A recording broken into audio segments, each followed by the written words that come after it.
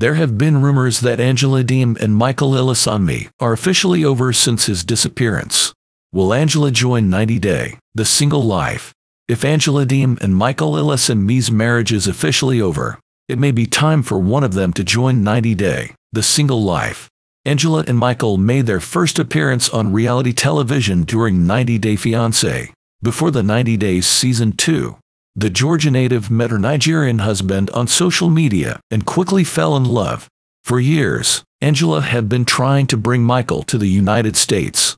Their wish came true in 2023 as Michael made it to America with Angela, but went missing soon after. Angela thought Michael was missing, but he told the authorities that he left his wife out of fear. Since then, it's been assumed that Angela and Michael may have split for good.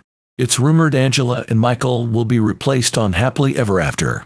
Season 8, which was supposed to follow his journey to the US. Either way, their storyline on the forthcoming spin-off has been fully spoiled, so it may be time for Angela to move on and join another 90 Day Fiancé series.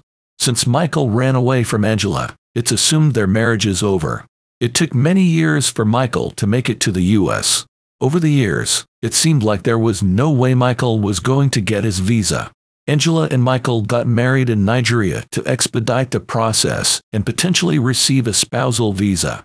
In the 90 Day Fiancé, Happily Ever After, Season 8 trailer, Angela was in Nigeria with Michael. She was supporting him ahead of his interview with the embassy, which hinted that he was close to making it to America. Their storyline for 90 Day Fiancé, Happily Ever After, was spoiled when Angela and Michael were spotted together in the US.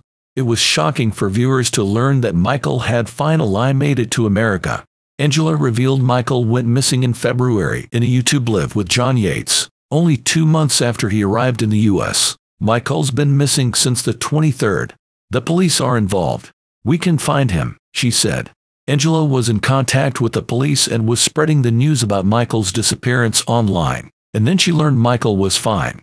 The police contacted Angela and told her that Michael was okay. They explained that Michael did not want Angela to know where he was, and explained to the police that he was fearful for his life. This upset Angela, and it seems she hasn't recovered since.